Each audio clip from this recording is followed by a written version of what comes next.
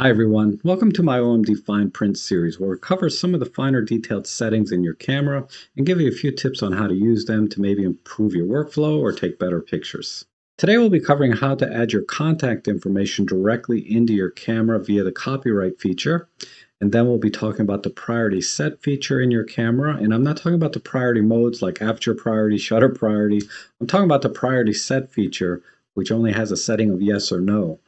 And then we'll be talking about the file naming conventions of your image files, how to do custom file names in camera, as well as what the file auto reset feature is. Now the first tip is basically adding the contact information into your camera directly.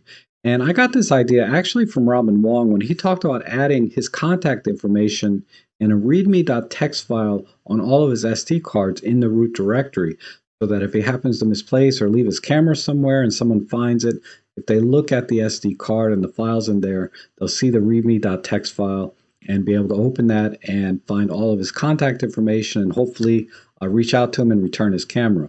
Now this is a great idea, but it raises two problems for me in my workflow. And one is I like to reformat my cards every time before I go out on a job or on a photo walk. And when you reformat the card, it's going to erase that readme.txt file. So Robin's solution is to just do a file erase or image erase instead of doing a formatting camera, thereby preserving the readme.txt file, and you'll have a clean memory card to go out and continue shooting.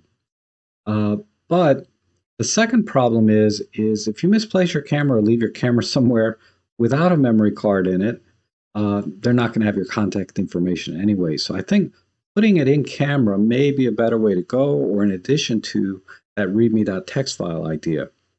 Now, that said, putting your contact information in your camera raises some privacy concerns as well, because every time you take a picture, that information is going to be embedded into every file that you have. And then when you put your pictures online, if the exif data is not stripped out, people are going to have your name, address, phone number, or whatever else you decide to put in there. So I think a good compromise would be to just put your email address and your name in the copyright information. So that way, at least they can reach out to you via email. And then when you come to claim your camera, you can show them your ID and say, yes, this is me, this is my camera, my email address, etc. And then say, thank you very much, here's your reward. But so let's go ahead and let me show you how to do that very quickly, and then we'll move on to the next tip. I'll be using the M5 Mark II as my base camera, and these settings will be similar across all of the Olympus cameras. They may be in a different place, but they're easy enough to find. So let's go into the menu. And first thing I'm going to do is I'm just going to do a full reset, like so that we're all on the same page. And then I'm going to go down to the custom menu. Let me turn off the info. And we'll go into record erase. And then under record erase, we just go down to the copyright settings and make sure we turn this on so that this information will be saved to every JPEG image or image file we create, JPEG or RAW. And you'll notice in the artist name that I put my email address in here, and that my email address took up 15 of the 63 characters. And if I need to make any changes, let's say I update my email address for some reason, all I have to do is click the info button. I can go in here and I can erase things by clicking the trash button, like so, and I'll go back. Or click the info button, go down here, and add COM back in, like so. And when I'm done, I just go to end. So, and now that's been saved. And then for copyright name, I like to just say copyright 2021. You can see I've used 28 characters. Oops, I made a mistake there. So I'll just click the trash button to delete that space. And then here you can see I just put copyright 21 and my full name. Done. So I'll go down here, click end, and we're all set. Now the good thing is, if you remember, I did do a full reset at the beginning. If I do it again, you have to watch out for this one thing. The nice thing is that it does not erase the copyright information that I put in. It still has my email address and my name. However, the copyright info is turned off by default, so that now this information will not be saved to your individual image files. So just remember to turn that back on. We're all set. The next thing I want to show you in the camera is the priority set feature. And this will really speed up your workflow in the field and still offer you some level of protection by not accidentally deleting things or setting things wrong. So it's easy if I just show you in the menu, and it'll all make a lot more sense. Now the priority set feature is in the same record erase menu.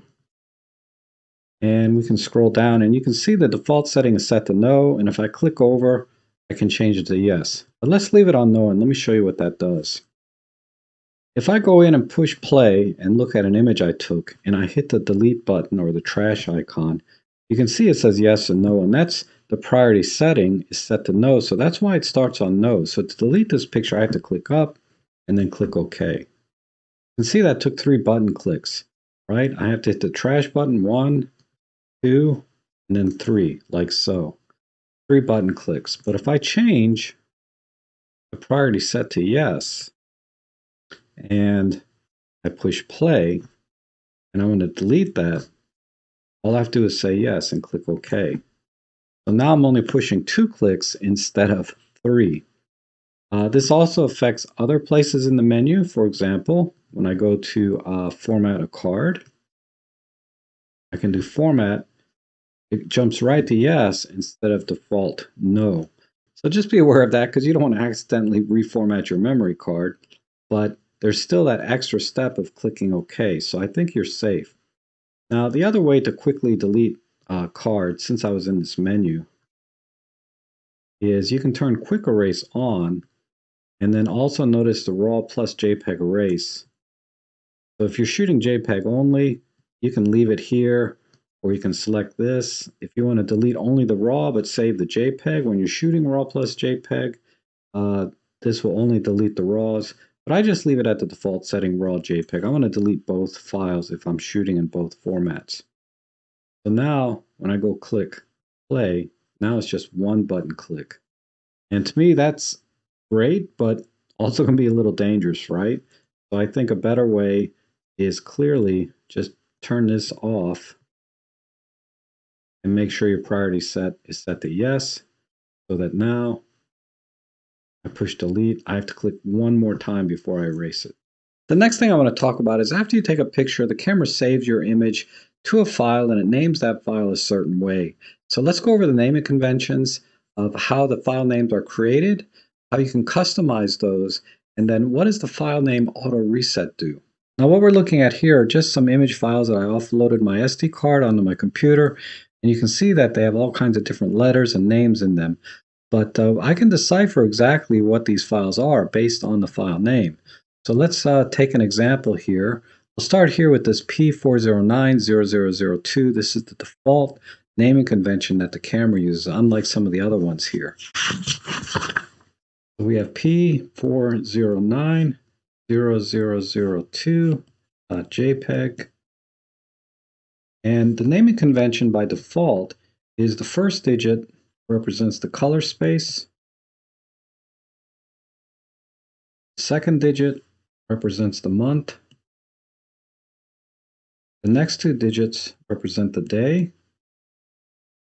And the last 4 digits represent sequence number. And then, of course, the last 3 letters represent the file format. Now for color space, we have 2 choices, sRGB, we have Adobe.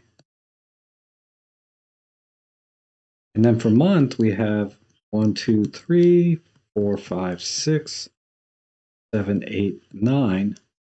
But we only have 1 space here, so what do they do for like 11, 12, 13? Well, they just use letters, A, B, C. So this represents September, the 9. A represents October, B is November, C is December. And then finally, the last 4 digits are just the sequence number, so we can store up to 9,999 images before we reset the camera. I've never hit that number, so I don't know exactly what happens, to be honest. And then, of course, the last one, we have the file formats. We can do 2 in our cameras, JPEGs, and raw image files .orf. And then the last thing is, whenever the camera takes an sRGB, it puts a letter in there, in this case the letter P, and we shoot in Adobe, it puts an underscore in the front of the file. So using this information, we should be able to easily extrapolate what all the other file names mean. So if we look at this again, right, here's our P409002. So this is an sRGB taken on April 9th. This is picture number 2. And that's kind of backed up by the file date here, right, April 9th. And if we go down here, we see PA14007. So that tells me this is an sRGB taken on, this will be October 14th. And as you can see here, it says October 14th, 2020. This is picture number 57. And you may have noticed there's many other different kinds of file names here. So down here, you'll see I have PenF number 11, PenF number 12. And there's 2 of them here because one is JPEG, one is RAW. However, these are custom file names. These are not the default settings.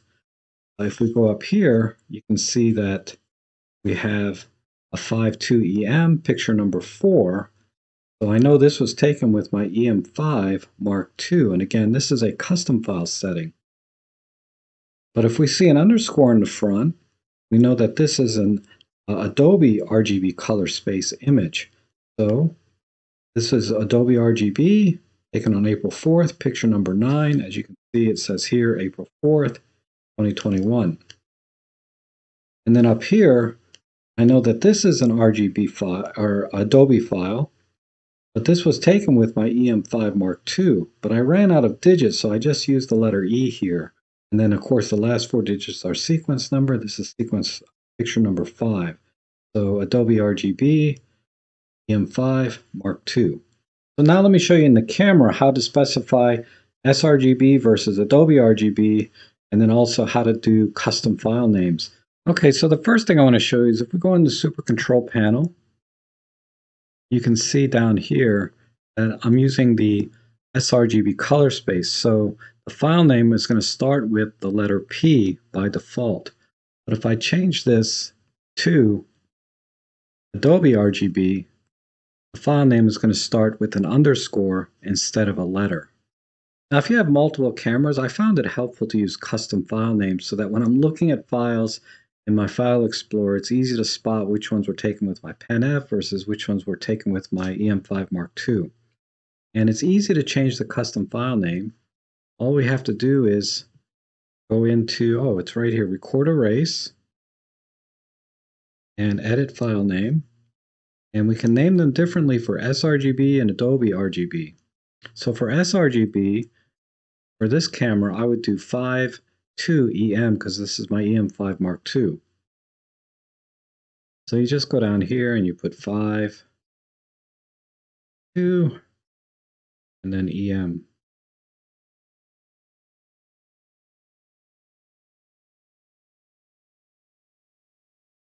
Sometimes it's easier just to use the dials.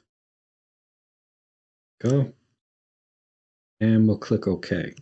As you saw, you can name the first 4 digits anything you want, but I typically put the digits first, then the model number, and then there'll be some sequence number here, for example, right? The reason I do that is because if I do EM521234, this is a little harder to read, to my eyes anyway. It's much easier for me to see that this was my EM52 than it is here. And of course my PenF, very simple. And then another camera might be your EPL8, right? So I would do this, EPL1234. Now remember, I was in the Adobe color space here. So I have to name the file names a little bit differently, because the first digit in the file name is going to be an underscore, as you see here. So I only have control over the next three. So I would just do, in this case, 5, then 2, and E, like that. So now when you look at this, hopefully this makes a lot more sense. We can see that these files here are just standard sRGB taken on April 9th, picture number 2. These were taken in October, November, December with their sequence numbers. And then this is taken with my Pen F with these sequence numbers. Again, these are all sRGBs. And as I go up, you can see that I took this with my EM5 Mark II, picture number 4. And because the first digit is not an underscore, I know that this is an sRGB color space. And because these files have underscores, I know that these are Adobe Color Space files taken on April 4th. And if I go up a little more, I know that, again, these are Adobe RGB Color Space files, but taken with my EM5 Mark II. Now, there's one other file format we need to look at, and that's these ones with the underscore and the 01. Now, when you run into file names that have sort of that underscore 01, underscore 02, 03, etc., what's happening is when you import your images from the SD card onto your computer, there's already a file with that same exact name on the computer already. So that could mean that it's the same image and it's already been imported. You don't need to do it again. Or it could mean that you have a new image. It just happens to have the same file name. So to prevent it from overwriting your previous images, it's going to add that extension automatically, like underscore 01, underscore 02. And it'll do this like in Olympus Workspace. It'll do this in Adobe Lightroom. And I'm sure many other image processing software that imports directly off the SD card. But I like to try to avoid that as much as possible because sometimes I'm not importing images, I'm just doing file copy. And depending on how you do your file copy, you might accidentally erase previous images that you didn't mean to. And we can avoid some of that or mitigate some of that problem with a feature in our camera called the file name reset and file name auto. So let's go into the menu and take a look at that. Okay, let's go into the menu. And it's in the same menu H, record erase. And we'll just go down here to file name. And you can see by default, file name is set to reset. We want to change this to auto. And what that's going to do is every time you format your memory card, it's going to remember the last sequence number in the pictures that you took. So if you left off, say, at picture number 200, when you format your memory card and put it in again, it's going to start at sequence number 201. So let's take a look at this on the file list. All right, so let's take a look at what happens when we have the file name set to auto. So I format the memory card, I take a picture, and I get two files, one JPEG, one RAW. And I import these in using Olympus Workspace, and then I format my memory card, put it back into my camera, and I take another picture. And it's going to give it the same file name because file name reset resets the sequence number back to 1. Now this underscore 01 was not added in camera.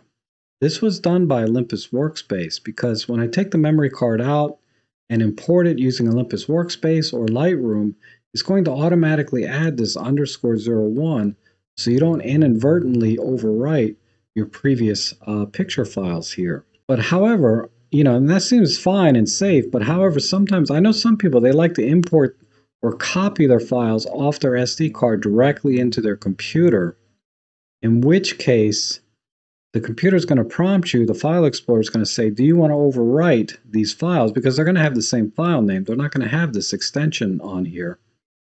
And you might inadvertently click yes and delete your old images, which you may not want to do. Now, if I had put the file name into auto instead of reset, what would happen instead is when I format the memory card, instead of creating the same file number sequence, it would have continued on where we last left off at 1. It would go to 2, and then I can take another picture and it would go to 3, and so on. So now when I go back to import these using Olympus Workspace, it's not going to inadvertently, it's not going to add this extension _01. It's just going to import them straight up like this. And also, if you like to just copy off your SD card directly to your computer rather than using the import function, you're not going to be asked, do you want to overwrite these files, because they're going to have different file names. Another problem this helps mitigate to some extent is you'll notice that there's no year associated in this file name, right? This could be April 9th of 2021, April 9th of 2019, or 2015, it doesn't matter. So what this helps mitigate is you don't overwrite files that have the same name every year, right? Because this could be any year, we don't know. But hopefully the file sequence number will be higher, like it is here at 57, 62, etc. But that's less of a problem, but it's something to be aware of. All right, so I know this has been a long video, but I hope that all made sense. If not, feel free to ask me any questions in the comments below. I'll do my best to answer them. But I hope you found this video helpful. If so, consider subscribing to the channel. Maybe buy me a coffee in the links below. But either way, thanks for watching, and hopefully we'll see you again soon.